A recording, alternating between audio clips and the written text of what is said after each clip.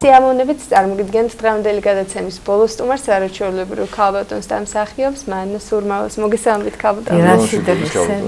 დიდი მადლობა მობრძანებისთვის. მადლობა მოწვევისთვის. ქალბატონო მანანა, სანიმუშაოდ ვისაუბრებდეთ თქვენს შემოქმედებაზე, თქვენს არაჩვეულებრივ როლებზე და ასე შემდეგ. ხოლო მანამდე მცირე ექსკურსი თუ როგორ დაიბადა მსახიობი მანანა სურმავა.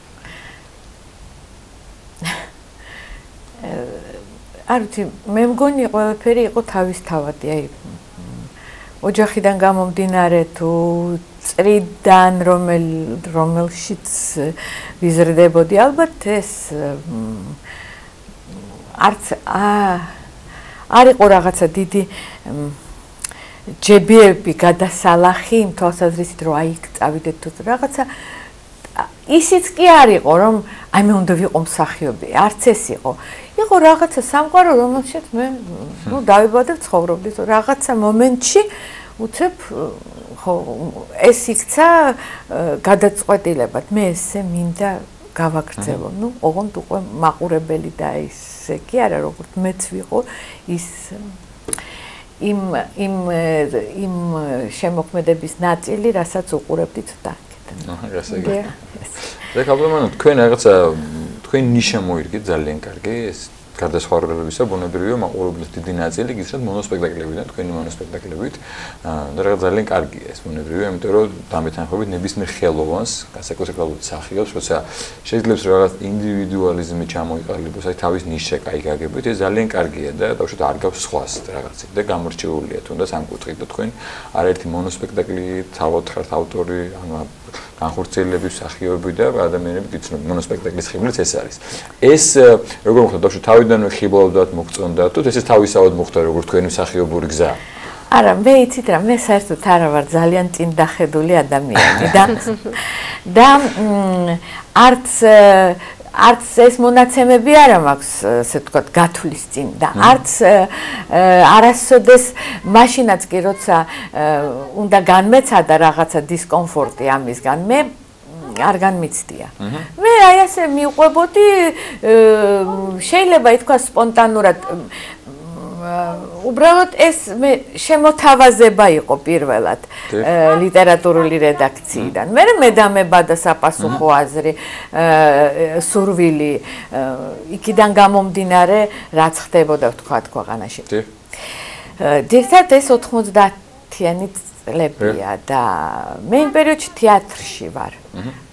ეს ხდებოდა პარალელურად. მე ვერ გეტყვით როდის გადამიბ არასოდეს აი მასალა რომ თავდებოდა ხო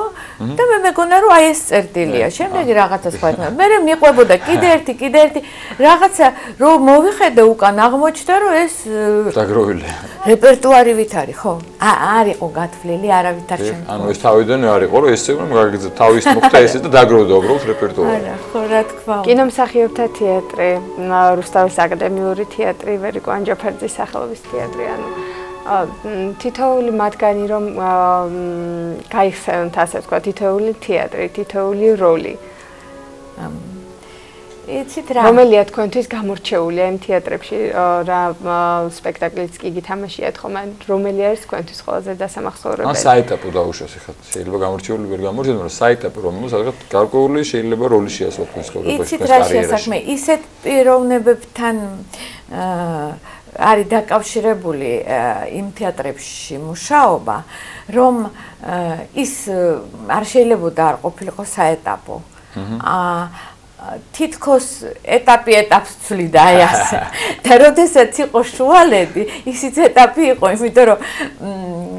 აი როგორც მსახიობის ცხოვრება ხო არ არის მარტო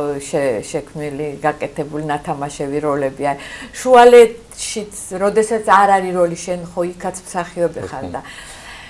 ეხლა მე წინა სიუჟეტს რო უსმენდი ფიქრობდი რამხელა იმახინა რამხელა რაღაცაზე ლაპარაკი და ჩვენი პროფესია როგორი სხვა უკიდურესობაა რომელიც არც ფიქსირდება და შეიძლება ამ პროფესიის შარმი, ხიბლი, ძალაც იმაშია, რომ იმ წუთიერია აი ასე როგორც ღამის პეპელად რაღაც ძალიან მოკლე, ხო? იმ მონაკვეთში დროის ცოცხლობს, როდესაც სანამ შენ იქმნი, მთავრდება სპექტაკლი, მთავრდება ის და არასოდეს აღარ განმეორდება. ან მეორე იმავე სცენაზე და იგივე არ იქნება. ხო და თუმეტეს როცა ეს არის ან სატელევიზიოც ასეა ზუსტად რომ მე რომ მეკითხებიან თქვა ხო გააკეთებდი კიდე არა არ ღირს ვფიქრობ ასე მე შედგა რაც უნდა შემდგა ვერც გაიმეორებდა არც უნდა იყოს არც უნდა იყოს და ჩვენი საუბარი დასასრულს ვალხობდება ამ ეტაპზე რა ხდება ქალბატონო მანანა ამ ეტაპზე ათამაშობთ თუ მუშაობთ ახლა რამეზე დავუშვათ ამ ეტაპზე ის არის რომ მე ამ ეტაპზე მე თეატრში არა ვარ არსად და ეს რაღაცა ეტაპია რომ თეატრში არა ვარ და სამაგიეროდ ეხლა ერთი მომენტი უნდა გითხრათ შემეშინდა მე ამ ის მე მქონდა ეგეთი მომენტი მაგრამ ამ შემთხვევაში შემეშინდა და მაგრამ ეხლა არის ძალიან კარგი შემოთავაზება არაჩვეულებრივი და თემა ძალიან მნიშვნელოვანი ეს ეხება ემიგრაციას რაც დღესდღეობით ფილმზეა ლაპარაკი ახალგაზრდა რეჟისორები იღებენ და აი ეს ძალიან მტკივნეული თემა რაც ეხება ქართველების წასვლას ქვეყნიდან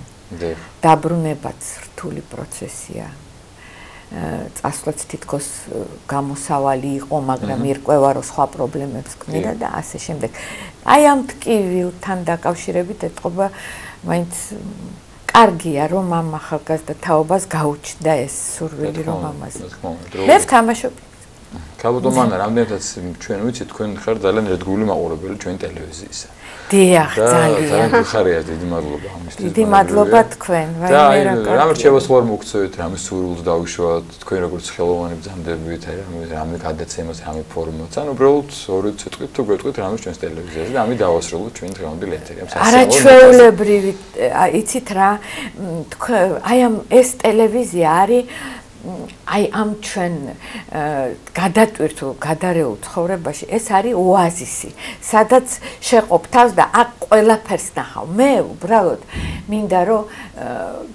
უსურვო ამ ტელევიზიას და ჩემ თავს როგორც მაყურებელს რომ თქვენ